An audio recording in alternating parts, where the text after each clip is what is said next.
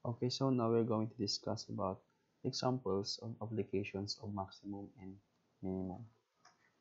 Okay, we have here example number 1. What number exceeds its square by the maximum amount? Okay, so solution natin. Then, previously, dun sa maxima and minima, meron tayong agad na function.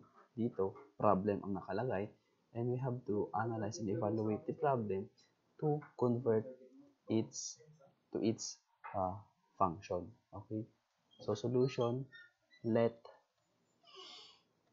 x be the number. Okay, so yung x, yan yung tinutukoy dito na number, and then and the difference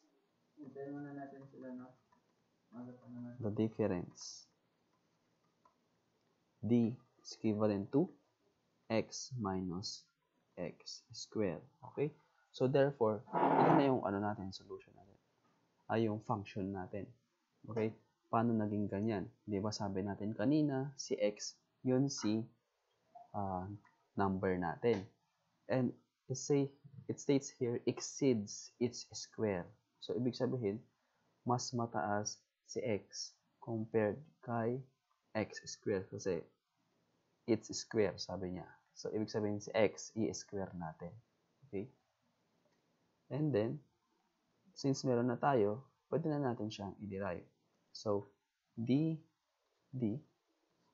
over dx is equivalent to 1 minus 2x. Okay? So, 1 minus 2x. So, derivative ni x, 1. And then ni 2x, x squared is 2x. And then yun nga, i-equate natin siya sa 0. So, 1 minus 2x is equivalent to 0. So, negative 2x is equivalent to 0. So, negative 2. Di pala, 1 to. Diba? Negative 1, negative 2. So, x is equivalent to 1 half. And then, substitute natin to sa natin? Formula. So, d.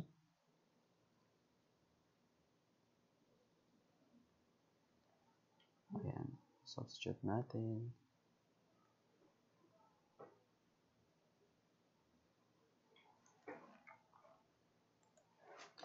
Okay, so dito, hindi na natin kukunin yung critical points. Okay? So, ito ay considered as the answer na. Okay? Ans. Ngayon, next na step natin, this is a second derivative natin siya. So, therefore, d squared d over dx squared. Okay? So, second derivative, we have negative 2. Yan ang second derivative natin.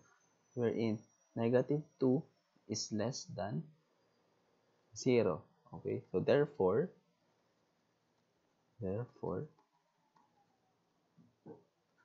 d is a maximum. Diba? Maximum when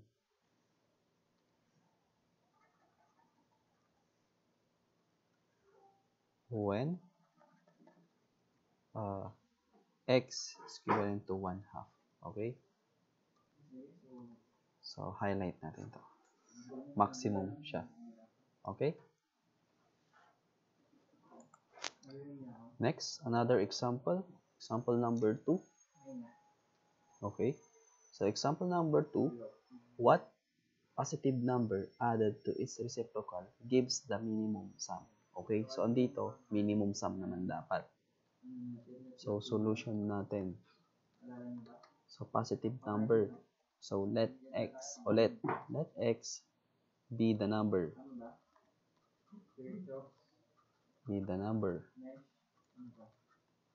And then, what number gives the minimum sum? And s is equivalent to, sabi niya dyan, gives the minimum sum. Number. So, yung number natin, x. Tapos, what positive number added to its reciprocal? So, i-add natin yung reciprocal niya plus 1 over x. Reciprocal ni x, 1 over x. Okay? Then, yun na si s natin, the sum. Ito yung the sum. Okay? Ulitin ko. Let x be the number and s is equivalent to the sum, wherein dito sa s, ang equivalent siya sa x plus 1 over x. Okay, saan nanggaling itong 1 over x? Yun yung reciprocal ni number natin. Okay? Now, derive natin. So, ds over dx is equivalent to 1. So, derivative nito, 1 half. Quotient then, okay? Derivative of quotient. So, equivalent yan sa 1 over x squared. So, 1 minus 1 over x squared. Yan yung derivative nito. So, then, equate natin to 0. 1 minus 1 over x squared is equivalent to 0. Okay? Kunin natin yung value.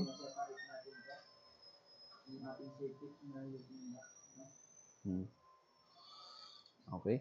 So, ang magiging value natin dito, x squared is equivalent to 1. Therefore, x will be positive and negative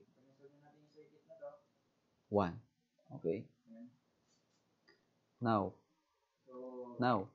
since x is a positive number, okay,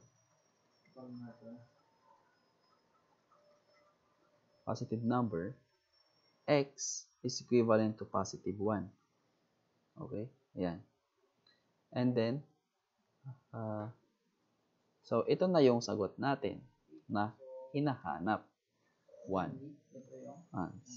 Yan yung positive number. Next, kunin natin yung second derivative.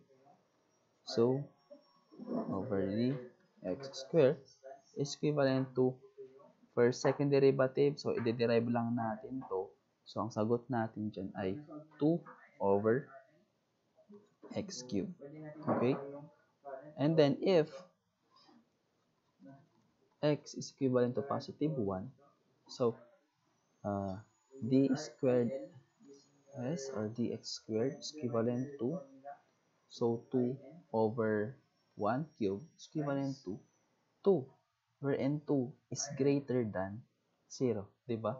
So, thus, s is a minimum. Okay?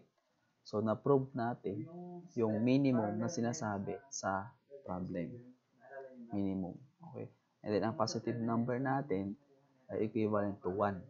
Okay? So, yan yung sagot natin. Hence, s is a minimum and x is equivalent to positive 1. So, yan si application of maximum and minimum.